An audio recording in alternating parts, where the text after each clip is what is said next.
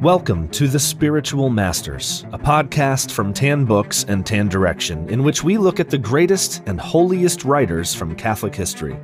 Join us as we explore the life and times in which they lived, an overview and study of their greatest works, and how we as Catholics can look to these masters as models for our own holiness on our journey to heaven.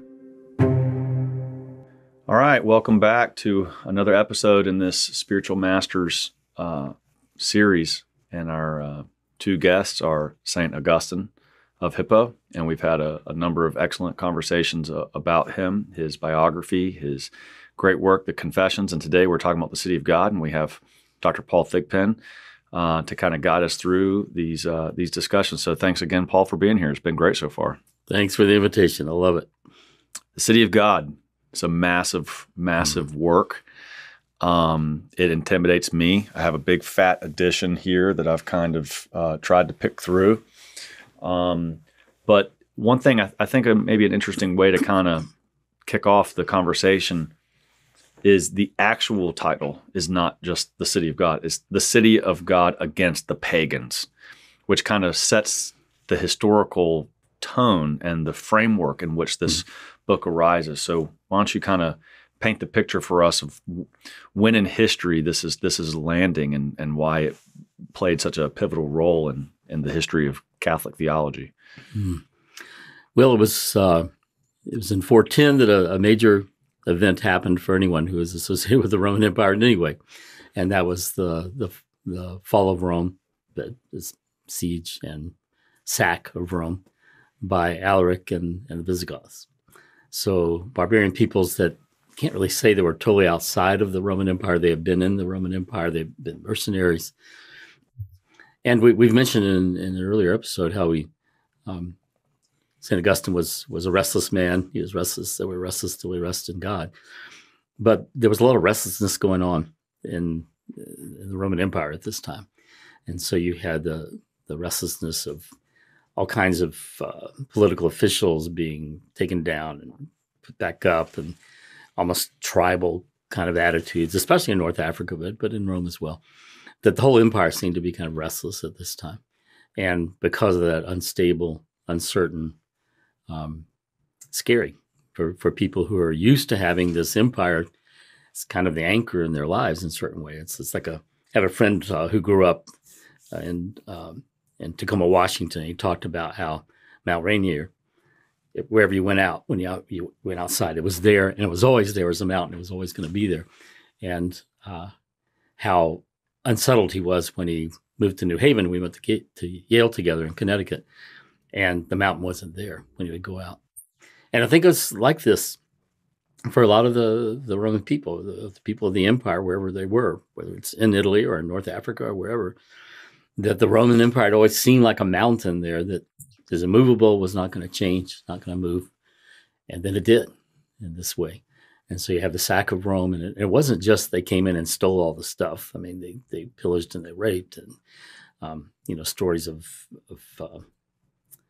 convents of Christian sisters raped, and so you had refugees from Rome scattering all over the empire, but some of them did actually go down to Hippo, and including some well-known ones. And when they came, they had questions.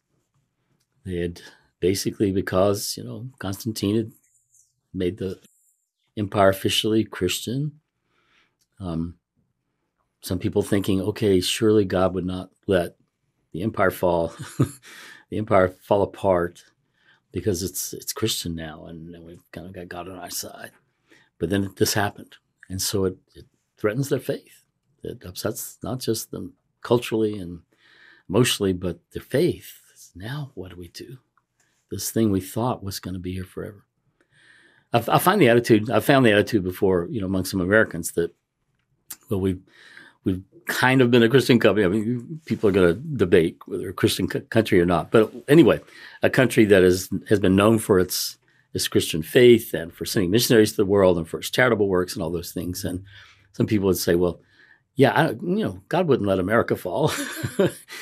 And yet, it could happen. And you read a book like this and you realize it. So the point is, with the siege and then the sack of Rome and the scattering of those people, some of whom ended up in Hippo. You had lots of folks asking, if they were Christian, why did God let this happen? But there were still lots of pagans around, the ancient Roman pagan faith. And they believed that the pagan gods had been the defenders of Rome. And that's why Rome had been so powerful and strong and reliable all this time. But now Rome seemed to be forsaking the pagan gods and adopting this Christian God. And look what happens. So for them, it was an argument that the Christian God was false and that the people should return to the worship of the pagan gods. And Augustine made a very big point of that. The early part of the book, he's talking about the pagan religions and the pagan philosophy of ancient Rome. And he wants to make a very big point. No, the fall of Rome was not because of Christianity. But he does say that more ancient Romans did have a sense of virtue. There were certain types of virtues, albeit imperfect, but there were great virtues back then. And that I think with the continual rise of the Roman Empire, and I guess the materialism and the corruption, they lost those virtues that they had once had. And so he blames the fall of Rome to a certain extent on the lack of virtue in the Roman Empire, along with divine providence and divine punishment, but it was also just the old school kind of understanding of Roman virtue, and they had lost that. So I mean, I kind of find that interesting that he wasn't just looking at the ancient Romans and say they're all bad because they're all pagans. Not at all. Not at all. He had an appreciation for pre-Christian virtue. But that's why it was written against the pagans. Now, the whole book, we should point out, is not that argument against the pagans. It starts out the first few number of pages, does look at Roman culture and does his analysis of how he thinks Roman history and Roman culture shows that it was dooming itself. Yeah, the decadence, the pride. And, this is interesting. I think political corruption. I read something once that it said right before the Roman Empire fell, a certain amount of the wealth in the entire Roman Empire had concentrated within a certain geography around Rome. And once it reached a certain tipping point, some percentage of the entire wealth of the Roman Empire was within X amount of miles from Rome. So it had been concentrated to a centralized government, essentially. And then they found that once it reached that, it fell because the strength of it being widely dispersed, was gone. And centralization usually does not work very well. Well, the same guy took a study of the concentrated wealth around Washington, D.C. I knew it was coming. And it was, and it's the lobbyists and big business and the financial sector. And he showed the amount of wealth surrounding Washington, D.C. geographically, like people living in that area. It passed that same percentage point that had happened with Rome. So it's an interesting metric to see, are we going to have our own fall? Yeah. It was just a fascinating thing. So I think Augustine, especially because he lived in that secular world and he was a powerful guy before he was a Christian, he was a well-respected person. He had considered a political life. He was well attuned to these political and economic dynamics. It wasn't just a theologian commenting on bad people. Right.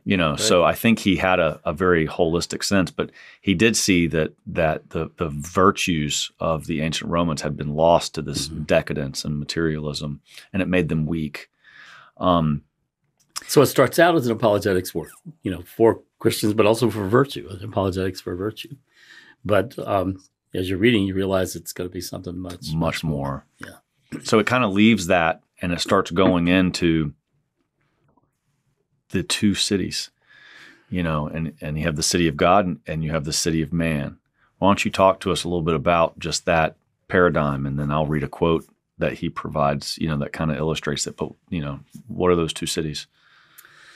Thomas Merton, who wrote an introduction that I read that I like very much, he said that the Confessions is Augustine's autobiography. The City of God is the autobiography of the Catholic Church. Kind of an interesting way to look at it. And it's he ends up trying to look at the whole span of human history and to answer questions, once again, about evil, presence of evil and corruption and the cycle of corruption, fall and rise. And to do that, his theology of history is that there are two cities that are going on here. And one of them is the city of God, and one is the city of man. And they are both organized, as he would put it. The principle of the organization is love, that the city of God is organized according to love of God. The city of man is organized according to love of man or self. And that makes all the difference in their the episodes in the history of those two, in their conflict and sometimes their cooperation. But for him, that's the paradigm that explains what you see when you look at history. I just want to read that passage. There's certain key words that I want to zoom in on. He says, accordingly, two cities have been formed by two loves. And you did paraphrase this. The earthly city, by the love of self, even to the contempt of God. And the heavenly by the love of God, even to the contempt of self. So he's not saying that if you love man, then you contempt God, or that if you love God, you have contempt for self. But even to that, if it's required, if you have to go that far, if you have to love God, if you have to have contempt for yourself, then you have to have contempt for yourself, because you need to do anything for the sake of loving God. And the people who are the residents, the citizenry of the city of man, they might say that they love God. They might, think they do in some way. But when the going gets tough, they will love themselves even at the risk, even at the expense of having contempt for God. So it's that, I just find that contempt part, even to that portion, that part that you might have to go all the way to have your kingdom. This is what the martyrs did. I love God so much, I'll let my whole life go. I'll lose my whole life if I have to. I love it shows one of the keys through, I think, that to understanding Augustine all the way through is the notion of disordered love, that we tend to think of just terms of love and hate or that kind of thing as opposites. But he says that most of the sin and what goes wrong in the world is actually because of love, but it's a disordered love. That it's right for us to love the better things more than we love the lesser things, the things that aren't as good, and that there are higher goods in the world, and that God is the highest good. And after that, on the earth, it's human beings. And so what happens here and in so many situations, he says it's that people are getting their loves disordered. They're out of priority. They're loving something lower than God more than God, and he's the highest. We should love him the most. We talk about, I think it was Lewis. You're a Lewis expert, you would know. But first things and second things, first loves and second loves, really. And if you treat a second love like you should treat a first love, it not only does not get the love that it should as a first love, but it doesn't even get what it deserves as a second love.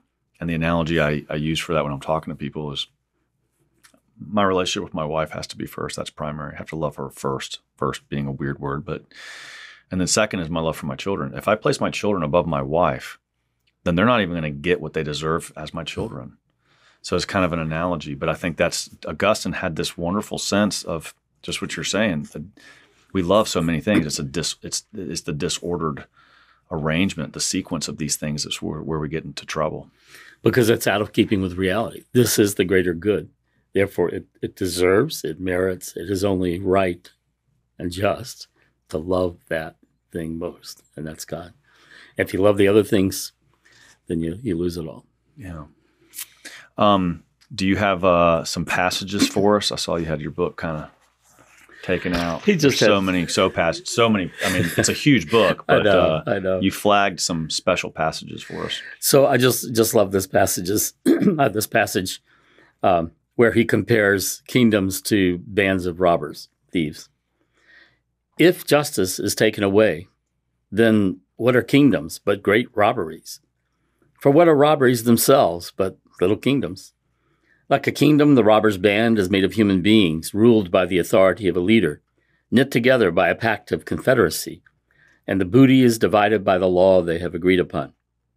If, by the admittance of more outlaws into the band, this evil increases to such a degree that it seizes territories, establishes a capital, takes possession of cities, and subdues people, it takes on the explicit title of kingdom, for that is now clearly what it has become. But this is not because the robbers are any less greedy. It is simply because the law now gives sanction to their greed. That's awesome.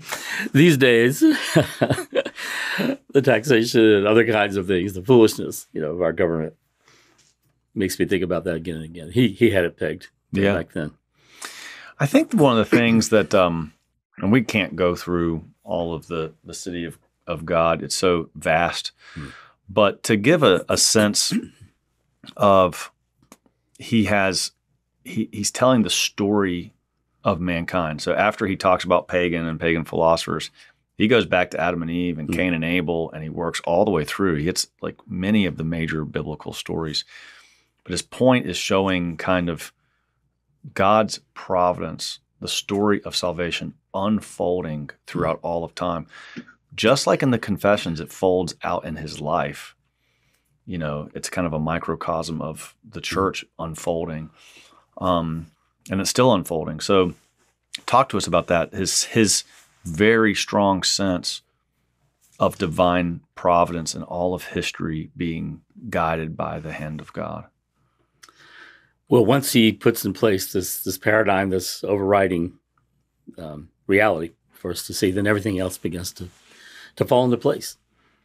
We see that, starting with the fall, and you trace through whether it's Cain or whether it's Esau or one of the others, that the city of God and the city of man are at loggerheads, and it unfolds into something beautiful. Of course, God's providence. He says in the beginning that the seed of the woman will crush the serpent's head. That's the proto-evangelium, the proto-gospel. And it unfolds then in the life of Christ, but then beyond that also in the life of the church, because he understood the church so deeply, valued it so deeply as the body of Christ, the working out of the life of Christ in the world. And so it's full of hope at the end, and that's what a lot of the readers needed at that point. Their world was falling around them, it seemed like, and he ends with kind of the same kind of vision that John has in the Apocalypse at the end. In the end, this is the city of God that will last forever. And these two cities, as we're talking about this providential hand, this unfolding of history, starting at the beginning and going all the way through, it ends in each city has its own ending, and the last judgment. And he finishes off part 2 of the great work and explaining that one city has eternal punishment as its end, and the other city has eternal happiness and the resurrection of the body. And he has quite a lot to say about the resurrection of the body, but that's the end. And so we know, even in 2023, we know how all this is going to play out. But Augustine had a very clear sense of this all the way back in 400 and whenever he wrote it. But it's a beautiful story. It really is. I can see, going back to how you open this, how this is sort of the autobiography of the Catholic Church. It's beautiful. It's beautiful. So with that, I think we're going to, in our subsequent episodes, we're going to be talking about the heresies that Augustine had to fight. And we're going to talk about more of his works. But the city of God was, and he was faced throughout his entire life with so many different heresies he had to battle: Manichaeism, Donatism, Pelagianism, and others. And so I know that he wrote City of God when he was kind of an older man, and it was kind of a, I guess his magnus opus in a way, and he had so much life experience poured into this. So it's and I heard somebody once say, read it, but don't feel like you have to get bogged down in all the historical details. Just skip it, just skip stuff. But you can gut this book and keep flipping to the sections that resonate most with you. Because if you try to read every single word in sequence, it could be pretty daunting for a lot of people. So, I'm sure you do too, but I encourage the listeners to get a copy and flip through and just try to experience some of the great parts of it. So, any last thoughts on the City of God before we move on to another episode? Well, I would say don't make it your bedtime reading.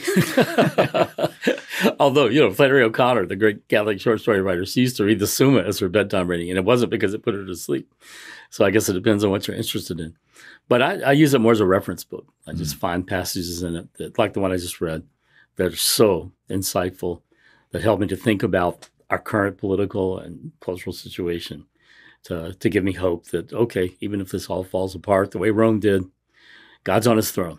And the City of God will last forever. It'll last forever. And my dad said when he read it, he said, it's not that he learned a lot reading it, it's that he learned where everything he already knew came from. Good. So it helps you to put it all in its place. It's a framework. Nice place to stop. Well, thank you, Paul, and God bless you, and we'll see you next time. Thank you. God bless you and all of our listeners. This has been an episode of The Spiritual Masters, a podcast from Tan Books and Tan Direction. To follow the show, learn about more inspiring holy men and women, and to get special offers exclusive to Spiritual Masters listeners, sign up at spiritualmasterspodcast.com. And thanks for listening.